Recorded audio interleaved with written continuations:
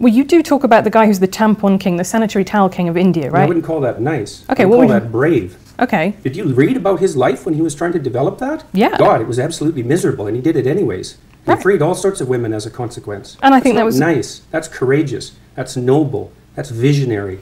It's not nice. I think it is also something that is, it is honouring your social obligations. I'm not so sure that that's a social obligation, because many other people would have done it had it been a social obligation. He said what he was concerned about.